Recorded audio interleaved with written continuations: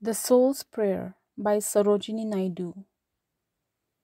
Sarojini Naidu, also known as the Nightingale of India, was an Indian freedom fighter and poetess. She was the first woman to become the governor of an Indian state, that is Agra, from 1947 to 1949. She was born in the year 1879 and died in the year 1949 at the age of 70. The poem is an imaginary conversation between the poetess and God.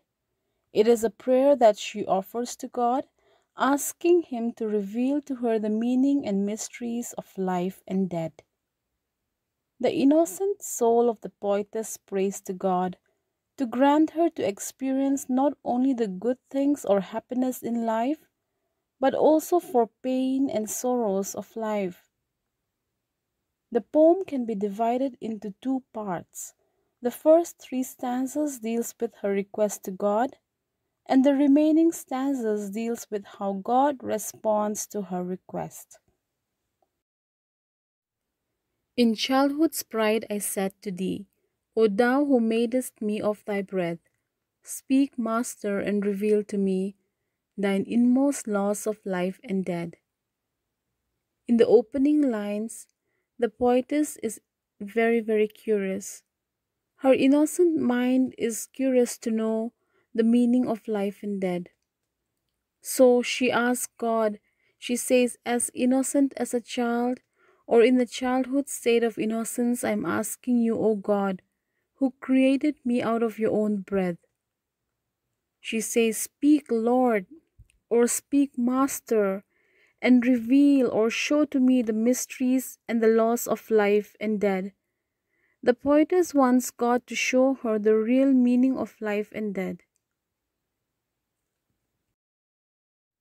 Give me to drink each joy and pain which thine eternal hand can meet, for my insatiate soul would drain earth's utmost bitter, utmost sweet.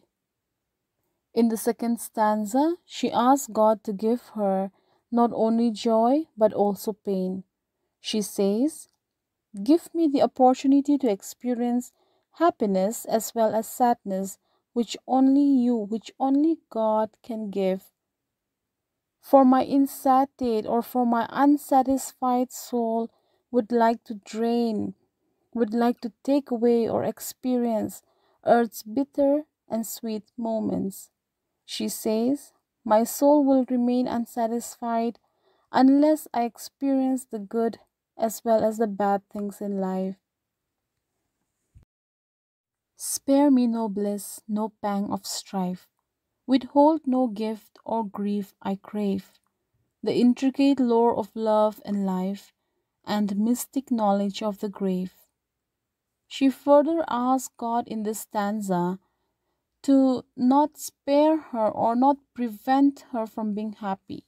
She wants to be happy. Of course, she wants to be happy. But this is not the end. The poetess asks God not to spare her from any joy or pain. She not only prays for extreme happiness, but also asks God to let her suffer hardships, to experience pain and sorrows. She craves or she longs to know the intricate knowledge of love and life. And she also wants to know the strange knowledge of the grave. She wants to know what happens beyond the grave. Lord, thou didst answer stern and low. Child, I will hearken to thy prayer, and thy unconquered soul shall know all passionate rapture and despair. In this stanza, God answers to her prayer. He answers her in a strict and humble manner.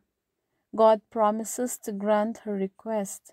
He says, I will surely listen to your prayer. I will hearken to thy prayer.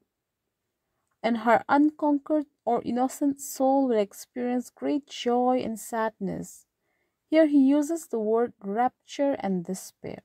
So, as per her request and desire, God assures to make her experience great deal of joy and sadness. Thou shalt drink deep of joy and fame, and love shall burn thee like a fire, and the pain shall cleanse thee like a flame, to purge the dross from thy desire. God further says that she will enjoy joy and fame. She will also experience love which will consume her like a fire. She will be showered with love by people around her. Sarojini Naidu will also experience pain, and this pain and suffering that she experiences will purify or will purge the dross or impurity from her desire. So the pain that she experienced will act like a cleansing agent to her soul. So shall thy chastened spirit yearn to seek from its blind prayer release, and spent and pardoned so to learn the simple secret of my peace. The prayer made by the poetess was immature. She now realizes her pride and immaturity, so she asks God to forgive her, to pardon her for making such blind prayer or foolish prayer. God pardons her, He forgave her, and explains to her the simple secret of His peace. I, bending from my sevenfold height, will teach thee of my quickening grace. Life is a prism of my light, and death the shadow of my face.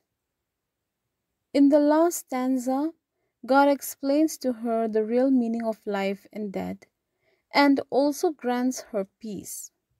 God said, I will bend down from my level, I will bend down from my sevenfold height, and share with you the simple secret of my peace. God is willing to bend down from his level and teach the poetess his life-giving grace, or his quickening grace. The ending couplet summarizes what life and death is. God compares life to a prism through which his light passes through. Life is like a prism through which God's action passed through to produce different colors of life, like joys, sorrows, love, happiness, hardships, pain, etc. And death, what is death? Death is the shadow that follows light. Death is the shadow of God's face. We cannot escape death. So God answers to Sarojini Naidu's question by telling her that both life and death is a reflection of God's power. Both life and death comes from God.